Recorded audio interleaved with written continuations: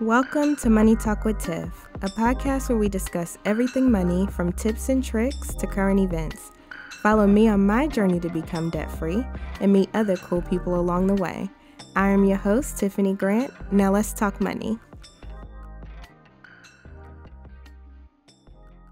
Hey everyone, welcome to another episode of Money Talk with Tiff. Today I'm super excited because I have another guest episode, and today I have Joe Driscoll on. So Joe has been leading people from all walks of life, including military and civilian, toward achieving financial independence.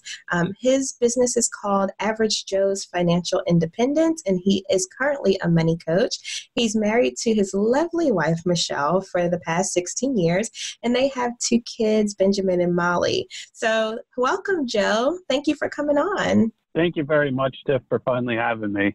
I know there were some coordination issues, but I'm glad I finally got the chance to sit down and talk to you. Oh, yeah, absolutely. I am so flexible with this podcasting thing. Everything is just so laid back with everything that I do. So I just appreciate you coming on. I know part of your story, so you're active duty military, and thank you for your service, by the way. Thank you. So you're currently in the Coast Guard, and you've lived the life of living paycheck to paycheck. And while you and your wife are trying to pay off debt and everything, you still had to live the military life. So, all of the moving around and things like that. So I just wanted to touch on that a little bit, just in case I have some active duty military listening, what are some strategies that you used when trying to pay that down? Yeah. So Tiff, I believe the key principle, everything starts with, putting your money on, putting everything in a budget. Obviously, if you don't know where your money's going, you'll see kind of where it went, analogy. And I think that's the first principle. A lot of my clients, they just have no idea where their money's going. So in that same circumstance was true for us. When we first realized that we were in debt up to our eyeballs, we were like, where's our actually money going? And that's when we finally sat down as a couple and we said, okay, well, this is what we're paying here. This is what we're paying there. And then we finally sat down and we're like, and we tallied up all the numbers. This was our second time around trying to tackle this. We had about $52,000 in debt. So that's where you kind of have to start. I believe that's a good starting part for everybody, because I believe the seeing is believing concept. Put it on paper, let your eyes see it for the first time, and it's a real reality check for most people. Oh, yeah, absolutely. And I always preach about budgeting, whatever you want to call it. Just make sure you know your inflows and outflows, because that's the only way to make progress in anything. A lot of people try to do like the mental accounting, and that does not work. It has to be in black and white or in Excel or however you want to get it down. So, yeah, I definitely appreciate that. Now, I know we had a brief discussion before the podcast started, and while you were trying to clean up your debt, you had 3 transfers. So you and your family had to move 3 different times, during this process. So did that play a role in how fast you paid it off? Yeah, it did. I mean, our income changes slightly with the military. We have a thing called BAH, which is their basic allowance for housing. That's your only thing that really changes based on your living area. So when we started our journey, we were down in Jacksonville, Florida. And then during the middle of the journey, we got transferred to Chesapeake, Virginia area. And then as we were in the final stages, we got transferred out to San Diego, California. So, but the final stages for San Diego, we're already cleaned up in debt. We were just trying to build a true emergency fund at that point. So I say 3 moves, but technically I look at it the way is like, okay, we finally had a fully funded emergency fund at that point. So I consider it 3 moves in my eyes. Gotcha. And I know you were on the Amazon eBay buzz before it became super popular and oversaturated. So if you can just take us through that, what made you start, an Amazon seller account and eBay seller, what sparked that? Yeah, so we started our journey in Jacksonville, Florida, like I said. was during that tour when I said, okay, what are we going to do for side income? Because you have to have side income, I believe, to actually get that revenue generated, to get that snowball, that fire in you, that passion in you to get it going. So I was always doing different side hustles. I believe I'm a true side hustler, and we can definitely get into that if you'd like, because I have numerous side hustles that I still do to this day.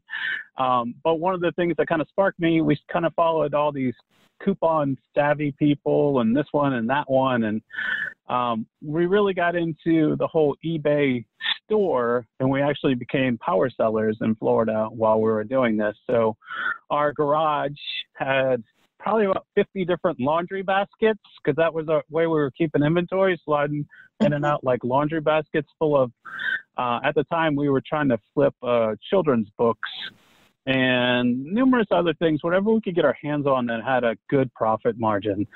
And like I said, this was before like all the stuff you see with FBA and Amazon and all that now. It wasn't really talked about too much. And I just was like, oh man, this is the direction we had. We kind of lost grasp of it when we transferred to Virginia. It was just too much to keep up with during the transfer. But that was what really cleaned up a lot of our debt. We were able to make some huge profit margins doing that. And consider my wife was a stay-at-home mom at the time, she was able to ship packages during the day while I was at work. So Nice. we did a lot of our work at night in the evenings, and then she would ship packages out during the day. Well, I am firmly a believer in side hustling. So what other side hustles have you taken on over the years to pay off debt? So I'm still active duty. So I do my financial coaching business where I lead others to financial success. We still run our eBay and Amazon. We also do, anytime I can find different deals, we'll try to flip them on OfferUp or something like that. And I also work for, which is unique. I was on a podcast a couple of weeks ago, and he kind of called me out for this unique situation. I work for a locksmith here in San Diego on the side, helping him like refurbish safes. And I was a GSA, a government safe inspector at one time. So he brought me in to help him as a side. So as another one of my side hustles is helping a local locksmith here in the area. Nice, nice. So I'm not going to name all of my side hustles because I have some. But just to name a few to give some people some ideas. So I do ride sharing. So I do Uber and Lyft. I make soap. That's another one of my businesses. So I sell bars of soap. I have a campaign on my car right now through Carvertise. So if anybody's interested, definitely apply. They're legit. And I get paid about $100 a month just to have a logo on my car or a promotion thing on my car while I'm driving around regularly, which I think is pretty awesome. And let's see, there's a few more. Of course, I do the blog and podcast, and then I freelance write sometimes. I do speaking. So there's just a lot of things that I do. But I do believe, like, I was doing ride sharing before Money Talk with Tiff was even a thing.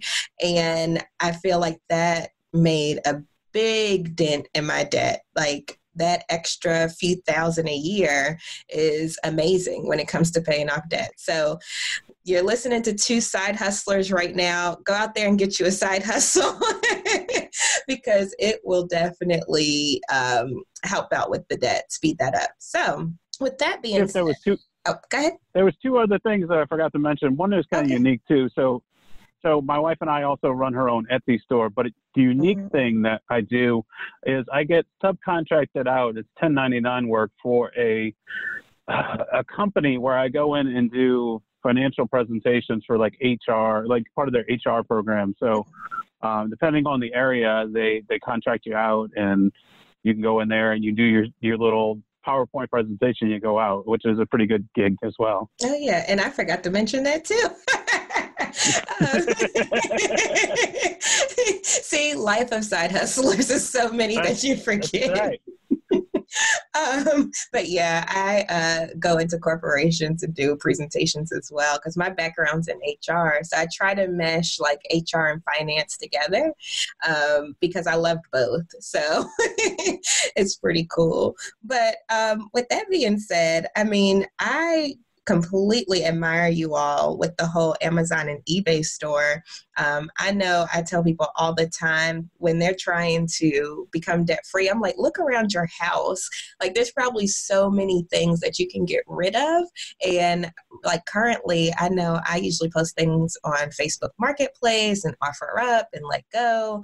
I sell to declutter, like if it's electronic stuff. So there's plenty of ways to get money just by doing minimal effort, minimal effort things.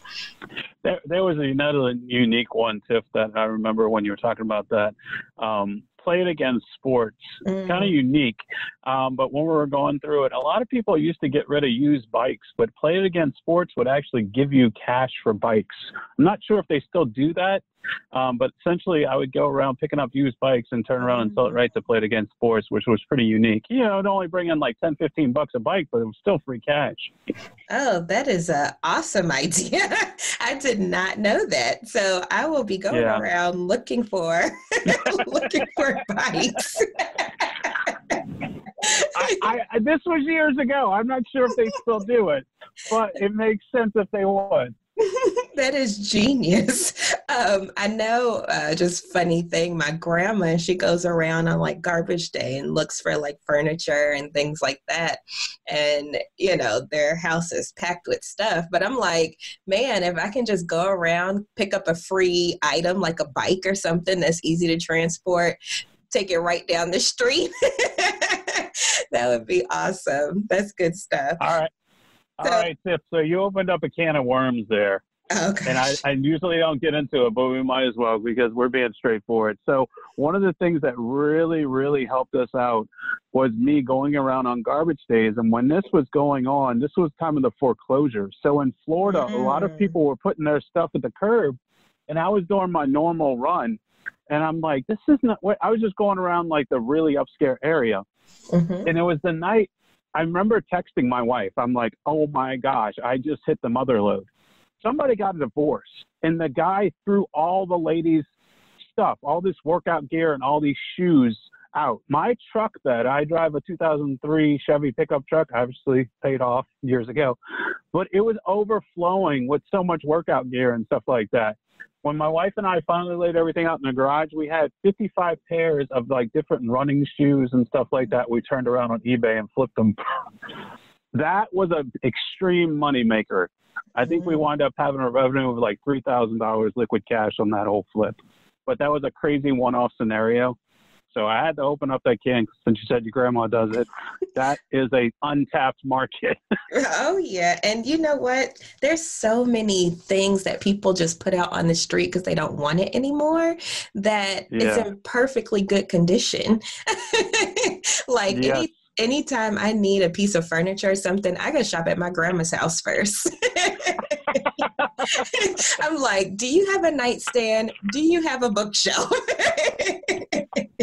You know, that's just my thing. And 9 times out of 10, she has it. And it has saved me a lot of money in furniture. So with that being said, I am a firm believer in secondhand. I thrift a lot. I assume that you and your wife are the same. Oh, absolutely. We still have our dilapidated couch that's made so many moves. Every time the couch gets moved to another duty station, the moving guys are like, you maybe want to get a new couch. They have to like twist these legs on the bottom of the couch with Visqueen and stuff to get them to stay. And we're like, we're good. We're good. We'll make it last. I love it. So. I love it. I'm the exact same way. So anyway, thank you so much, Joe. This was awesome. And I know we gave people so many things to talk about, especially when it comes to side hustling. So if people want to learn more about you, where can they find you? So obviously I have numerous things going on, but the easiest way to find me is if you just simply Google Average Joe's Financial Independence, it'll come up. It's my temporary site right now. Or people can contact me directly at area code 805-419-9777. Again, area code 805-419-9777, or simply Google Average Joe's Financial Independence, and it'll pop right up. Nice. And I will have that link in the show notes for everybody listening. Thank you so much again, Joe. This was awesome. Definitely use Joe as a resource if you are active duty military. He knows his stuff. If you're struggling, because I know it's so easy, in the military. Actually, I just had an episode not too long ago where I talked to somebody that was previously in the military, and she was saying it's so easy to overspend because most things are taken care of. So like your housing, all of that stuff is taken care of. So it's easy to get into that trap. So if you are active duty military, hit Joe up so he can help you get right. So thank you so much, and I hope you have a wonderful rest of your day. You too, Tiff. Thank you a lot. Thank you for listening to the Money Talk with Tiff podcast. For free resources and materials, head over to moneytalkwitht.com. And while you're there, why not sign up for our newsletter so you'll never miss an episode? Talk to you soon.